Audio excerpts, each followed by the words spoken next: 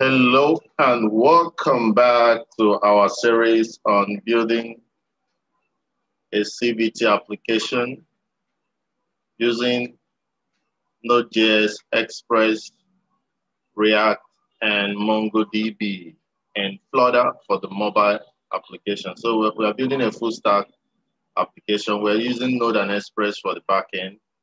We're using MongoDB as the database. We're using React as the front end. And we're using Flutter to build the mobile application. Okay. So previously we looked at the part one. And in the part one, we were able to create the folder and get our work started. So after part one, we looked at part two. And part two was about the database. That's what we did yesterday. So today we're going to be looking at part three. We're going to be looking at part three. And this is part three. Part three is about installing our .env and modeling our work to suit MVC, model view controller architecture. And we say that the model is the database that is going to be connected to the backend. The view for web is React, and for mobile application is Flutter. And we're going to be routing in order to adopt the right control. And that's what we're going to be doing. So chapter 3 is what we are looking at. So we're going to be starting with installing .env, the model known as .env. Okay. So we arrange these our courses. These are our lectures, part 1, part 2, and part 3. So you can see here part 3. So this folder contains the whole project, all the codes. And like I said, we're going to be putting it up on our website so that you can access it. Maybe we'll do that after the lecture, but I want you to follow us line by line so that you understand how these processes are done. Okay, so I'll quickly get back to my VS Code and stop the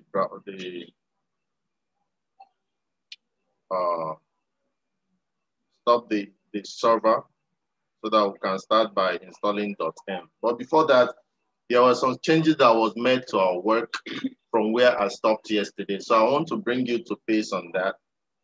You remember yesterday that after the connection, that I used this connection code, the Mongo client.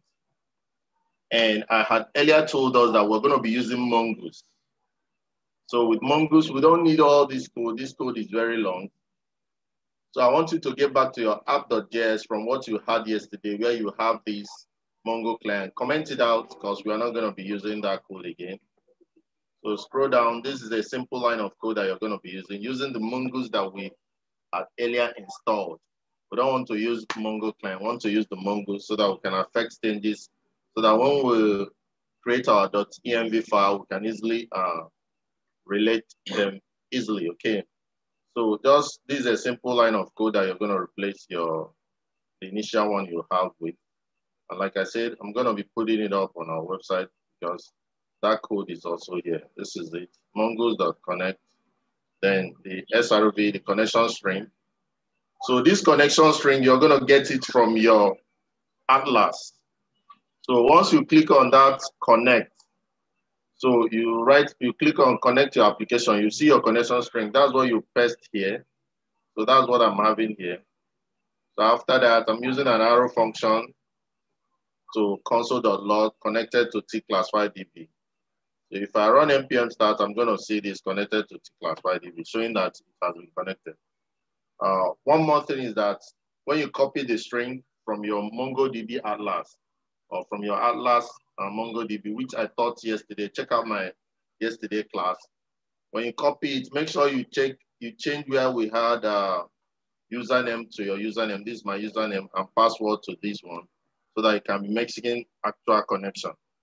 Okay, also here that we have my first database, you're going to be changing it to the real database name, which when we create the database or the model, I will also affect this thing. Okay, so take note of these changes that I just made now. So once you're done, do your npm start and see whether you can still see these are connected to Tclassified. Okay, so that is important. And having done that, we can now continue. So we're going to be continuing with part 3. And you can see in the steps, what we need to do first is to do npm install.env. So I'm going to do that. But before that, I'm going to stop this server. And to stop this server, I simply press Ctrl C to stop the server so that I can install the module known as .env that will going to help me put these connection strings somewhere else so that people cannot be seen. When I push this code to GitHub, I don't want people to be able to see my username and password. So that's why we are using .env to take care of that, okay? So what I do first is npm node package manager, please help me and install .env. Okay, so I'm gonna wait a while for the .env to install. I'm gonna wait a little while for the .env to install. Then from there, I can continue, okay? So after installing the .env, the next one will be to create the .env file itself. So once I create the .env file, I should be able to create a variable, say DB connection. Then I'll pass the string that I copied from my MongoDB Atlas to it. So that way, I can now come down to my connection. Instead of having the normal string here, I'll just have a mongoose.connect project.m.db connection. And this will still get me connected the right way. So in that way, I've taken out the string. The string is no longer going to be here. It's going to be in my .m file, which I'm not going to push to GitHub or to any public repository so that other people don't see my username and password, okay? So I'm going to quickly wait for .m to finish installing. Then I can now move forward. Okay, if you have any questions or concerns, always drop them in the comment section, whether you're watching us from YouTube or you're watching us from Facebook. At good times, I will always check through the comments and respond to them, okay? So we are building a full-fledged application that is going to have Node.js and Express for the backend connected to a MongoDB database. We've already done database yesterday. We're going to be using React to build the front end. And we're going to be using Flutter to build the mobile app for this application. So sit back, enjoy this class. It's going to be very, very interesting because you're going to learn a whole lot of stuff at the same time. Okay, you can see that my installation is fully done. So the next thing I'm going to do now will be to take the next step. And the next step will be to, as you see my steps, to create the .m file. So I simply say touch.env. That should create that. So touch is the command you use to create a new file. So I say .env, touch.env. So that will create a .m file for me. Okay, if I wait a little, okay, you can see it here. It has created a .env, okay? So I'm gonna click here on that env file that I just created. So this is where I will now write my connection string. So I'm simply gonna say in capital letter DB underscore, and in capital letter connection. And I'm gonna equate it to the string that I got from my MongoDB Atlas. Okay. So that string, I've already put it here so that it becomes easier for me. So I'm gonna quickly pick it up. I've already changed my username to Tclass and my password to the password I generated while working on the Atlas, okay? So I'm gonna pick this up here. This you're supposed to pick from your MongoDB Atlas, but because I already have it here, I'll pick it from here. So I'll paste it here and say Ctrl S in order to see it. So you can see now, my connection is now here, which is where it is supposed to be. So my connection is now here. So how will it how will the app.js, how will it see this connection? Since they are not on the same file, how will it see it? So I'm going to quickly get to my app.js.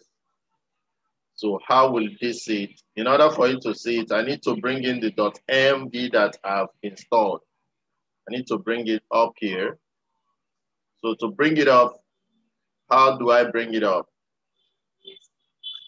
So it's very simple to bring it up. I simply need to say const, or I simply need to say require.mconfig/config. So this brings it in. You don't need to declare it as a variable. So this brings in the .env. So once you bring this in like this, it will be able to see a file like .env file that is not here. So this does it for you. So I'm gonna say Control S to save. But now it's seeing this file, but is it seeing the connection? That's the next thing. So I'm gonna make sure that it sees the connection. So how do I go about making sure that it sees the connection? So I'm gonna come down here. So instead of having what I had before, or simply I can just copy this process.m.db connection. So I copy it, then I replace the whole of the string that I had before, since I'm already pointing to it. So I use it and replace this. Okay. So with that, you can see what I just did now. So I'm now having, instead of that long string, I'm having process.env db connect. So this is coming from this virtual environment. Okay. So that is what we have now. So this is similar to what I have here. So process.env.db connection. Then I have the new URL parser that takes care of the error. Then I'm consoling.log connected to DB or connected to Tclassified.com.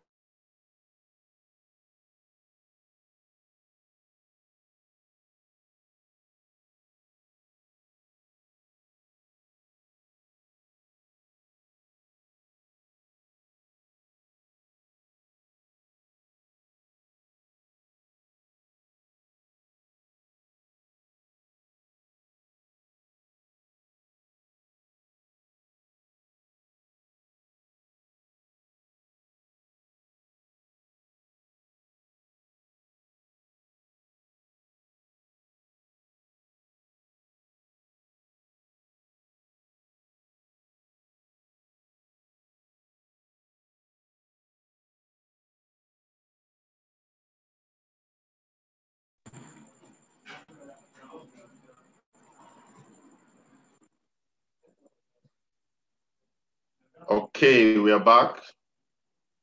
Like I said, my light went off, so we're finally back, but I've not gone to on the gen. I just connected my phone's internet. Okay, so you can see now, I just did npm start and I'm still seeing connected to Tclass.db. That means this is still working. Okay. So we finish one phase. The next phase now will be to create the folder structures that will enable us to use the MVC architecture like we said. So the first thing I'm gonna do is that I'm gonna create a new folder known as route. And I'm gonna seed into route and create a new file known as questions that is gonna have our questions, okay? So that's what I'm gonna do. So I'm gonna stop this server by saying Control C first, okay? So once that is done, I'm gonna create the folder by saying mkdir, make the directory, make the folder, and call this folder routes. Okay. So I'm gonna have folder route. You can see the folder here now. It's created route. So I'm gonna have another folder known as models that is going to have my databases. Say make dir models. Okay. So those are the two folders that I just created. We're gonna have more like controller. Okay. let me say control, module view controller. We're gonna have other folders, but let's keep it at these two first. Okay, so I'm gonna seed into these routes because I want to take all the routes out of these my app.js. I don't want these routes to be in my app.js. This my app.get, app.get. All these routes, they're gonna be in another folder, in the folder routes. And inside that folder, they're gonna be inside questions, okay? So I'm gonna say CD, I want to CD into routes because that's where I need to be. Okay, so I'm now in routes. So inside this route, I'm gonna create, I'm gonna say touch questions. So questions is gonna be the name of the question.js. Okay, so you can see this is my routes folder. If I click inside, I'm gonna see questions.js. So inside this question.js, that's where I'm gonna have all my routes in because I don't want them to be in the app.js, okay? So now inside the question.js, I'm gonna have this new code there,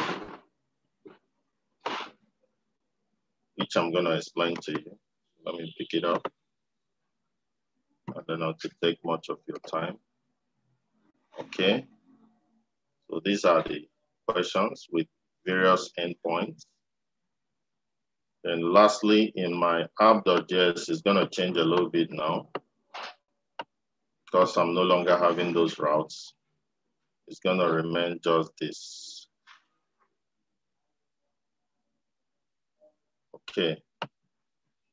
So this is what I now have in my app.js. So this, what I'm having in my app.js is just simply that I'm taking out all these router.get and I'm replacing it with a connection to the questions in the routes. So I'm gonna say Control A to this, no. I'm gonna get to save this is my question.js. In my app.js, I'm gonna say Control A. I'm gonna say Control V. Okay, so my app.js is now smaller because I'm just having a reference to the questions in the routes folder, just that. So I'm still having my normal Express, Mongoose, and the .env configuration. So this question routes, I brought it in from the folder routes so that I can have this constant question routes, which I also connected here using app.use. And I can also have another route, say user, because we want to create a CBT software. So there are going to be questions, and those questions are going to be used by a user that has logged in, okay? So that's what we are having now. And this is still the connection we had before. You remember that we have this connected to our .env already, okay?